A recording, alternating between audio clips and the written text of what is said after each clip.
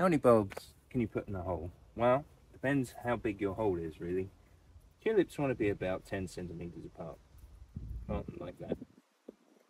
You can squeeze them in a little bit more, and they will be fine, but they're going to be cramped. You have to imagine that the foliage is going to be taking up an amount of space, the flower also.